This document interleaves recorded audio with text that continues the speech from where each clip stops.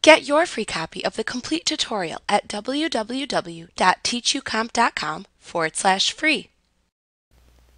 Once the vendor bill for items that you have already received finally arrives, you must match the vendor bill to the item receipt that was created for the items when you received them.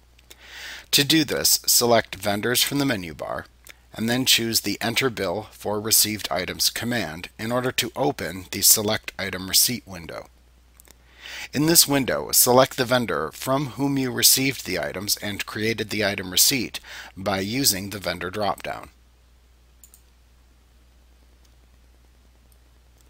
The item receipts for the selected vendor will then be displayed in the columns below. Select the desired item receipt that you want to now convert into a bill from the listing shown. If you used the memo field when creating the item receipt, this can help you in distinguishing between them. Once you've selected the item receipt that matches the bill received, simply click the OK button to continue to the Enter Bills window. QuickBooks will automatically create the bill from the item receipt by simply placing a check mark into the Bill Received checkbox field.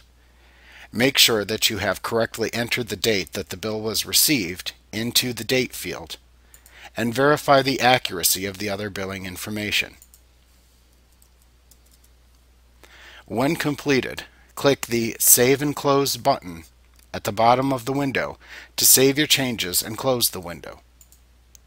If prompted by QuickBooks to save your changes to the transaction, click the Yes button to save your changes in order to record the bill.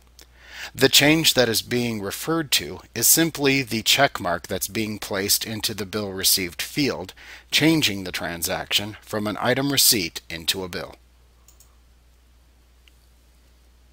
Like what you see? Pick up your free copy of the complete tutorial at www.teachucomp.com/free.